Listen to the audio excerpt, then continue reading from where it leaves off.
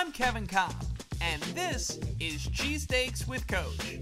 Today my guests are offensive coordinator Dave Patenaude and quarterbacks Frank Nutile and Anthony Russo. You guys ready for a cheesesteak? It's a little early, but 10:30, it's not me. It's a little early, but see what I can do. 10:30 in the morning? Cheesesteaks? Early?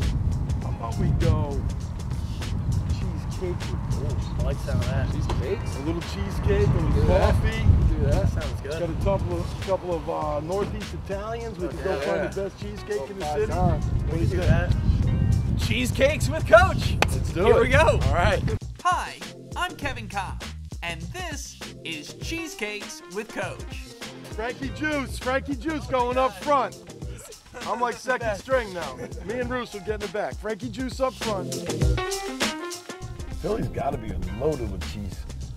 Well, because you've got the Philadelphia cream cheese as the base of the cake. That's true. That's big time. Yeah. Okay. That'll do. You know. That was a mind blower right there. I didn't even put that together. You know, overall, usually the most strides that you make offensively are between year 1 and year 2. And it's just a familiarity of what we're doing. Last year, we were just trying to figure out, you know, how to do things. It's really cool to actually see, like, you know, sometimes you're like, oh my God, I can't believe I did that. But it's like, wow, I'm really getting better. I'm really developing as a player. And that's what this program's really about, developing a player. So it's really cool to see it firsthand. And then also just watching film or watching the reps at practice, kind of learning from taking those mental reps and learning from what the other guys do, kind of standing behind the play. When Frank's in there saying, all right, what do I see? Where would I be going with the ball here?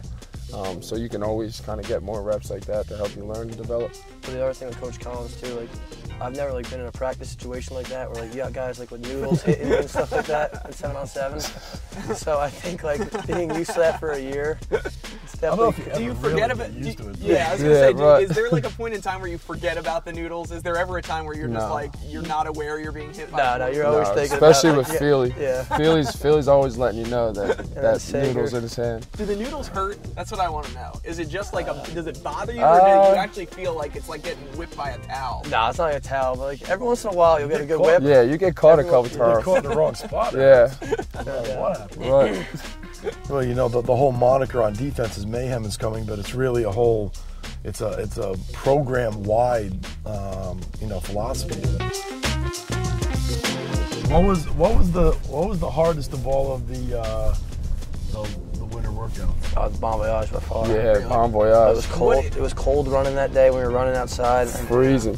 That circuit in the weight room. Frank's happy he's done his Bon Voyage for the last Bon Voyage. Yeah, I don't think I ever knew another Bon Voyage in my life. That one's rough, man. No doubt. That's the one thing you just keep saying, spring break the whole time.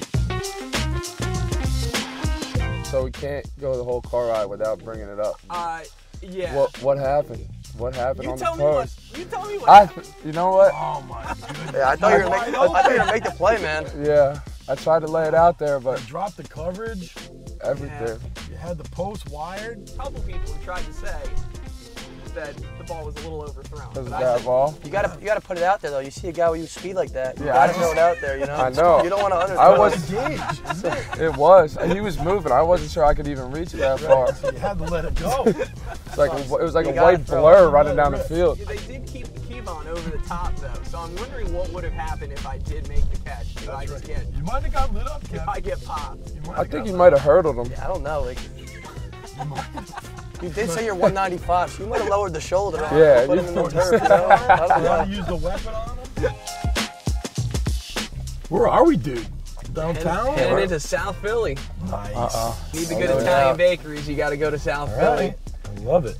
I was going to have the sausage, egg, and cheese this morning, but I backed off knowing that I might get into a little sweets. Little sweets. Little sweets for lunch, followed by you know, a kale salad. As far as my wife goes, you know? Beach bod. Yeah, the beach bod is built for a t-shirt right now. Memorial Day weekend's creeping up, man. You gotta get your curls in.